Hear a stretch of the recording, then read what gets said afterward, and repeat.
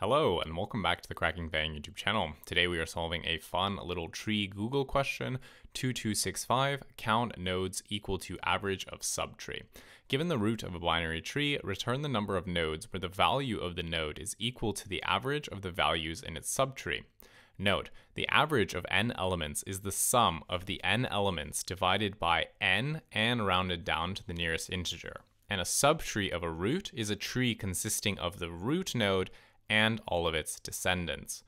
Let's look at an example and see how to do this. So we're given this tree 4, 8, 5, 0, 1, 6. So the nodes in blue are the nodes where we want to count them, but let's see why each one is counted. So let's start at the leaf nodes. So we know that the leaf nodes, what's the value of their children, right? Obviously this null, this left child and the right child is null, so we can just count them as 0. So that means that the average here is 0 plus 0 plus 0, right? We can just disregard those, and then there's actually nothing to do here because at each of the leaves, the average is itself because we contain the root, right? And there's obviously one element here, so 0 divided by 1 is just 0. So in this case, 0 is its own, we count 0. And this is the same thing for all leaf nodes. So all of the leaf nodes will be counted. Now the interesting part is what happens when we go to the next level in the tree. So the average of 6 in all of its subtrees is going to be 6. So we're going to pass that information up to the parent. Now, we can't actually just pass the average to the parent because trying to compute an average by adding some values to it is not mathematically correct. So what we need to do is actually pass up what the current sum is of that, subtree and how many nodes there are in it. So there are 6, the sum is 6, and there's 1 here. 8 will receive from the left side that there is a sum of 0 and 1 element.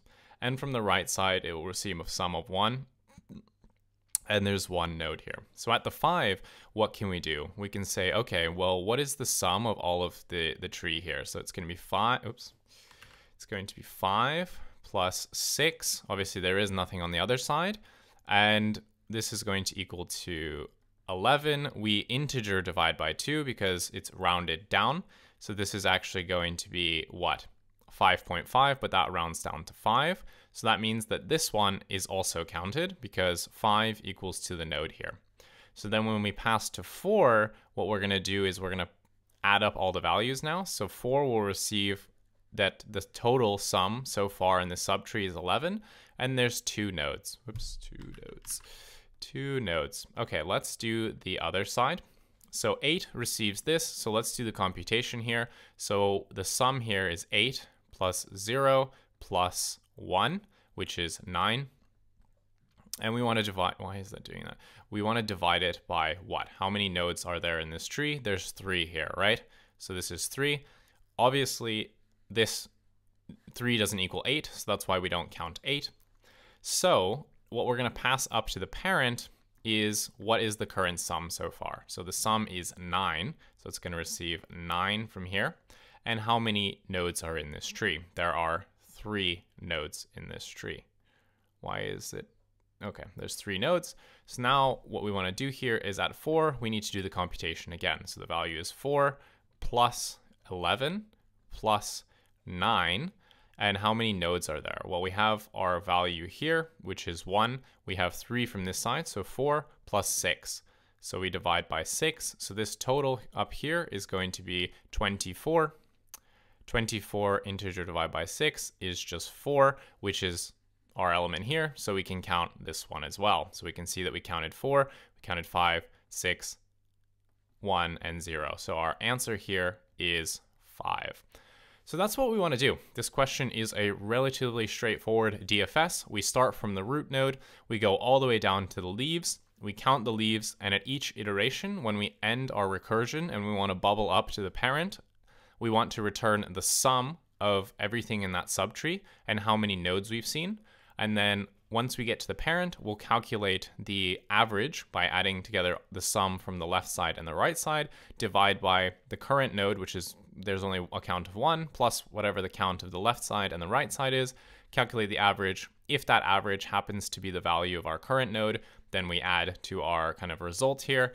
Otherwise, we'll just bubble up and add the sum and the count. So that is what we do for the question. Just a relatively straightforward DFS, and we just need to do a little bit of math at each step, but nothing really hard. So I will see you in the code editor. Let's type this up. Okay, we are in the code editor. Let's type this up. First thing we want to do is a super simple check if our root exists. Obviously, if we're not given any tree, then we just return 0. So we're going to say if not root, we want to just return 0. Simple. Okay, let's now define a variable to keep track of our average count. So we're going to say self.average count is going to be, is going to equal 0. Now what we want to do is, like we said, this is a DFS problem. We want to actually call the DFS function, which will, in its logic, update this average count. So what we're going to do here is we're going to say that we're going to call self.dfs on the root. And once that finishes, we just want to return self.average count. Obviously, now we need to actually define the DFS function. So let us do that now. So we're going to say def DFS. It's going to take self, and it's going to take a node. Now what we want to do is we want to check a few cases. If our node is empty, then we just want to return 0 for the count of the total nodes and also the sum, right? So we're going to say if not node, then we simply want to return a tuple 0, 0. So the first item in our tuple, the first index, is actually going to represent the count of that subtree, and the second item will represent the number of elements in it. So that is the case if it's an empty node. If it's a leaf node, we can kind of just save ourselves one step of iteration, and we can actually just increment our count directly. So we're going to say if not node.left and not node.right. So in the case that our current node is actually a leaf node, remember all of the leaves will be by definition counted. So we're going to say self.average count plus equals to 1. And then at this point, we want to just return the value of the node and a count of 1, because obviously if it's a leaf node, it doesn't have any children. So there's only one element in the subtree, that leaf node. Okay, so those are our kind of like 2 preliminary steps. Now what we want to do is actually handle the actual recursion. So we're going to say the left sum and the left count is going to be equal to calling our DFS function on node.left, and we're going to do the same thing for the right side. So we're going to say right sum right count is equal to self.dfs node.right. Okay, now we need to actually calculate our average.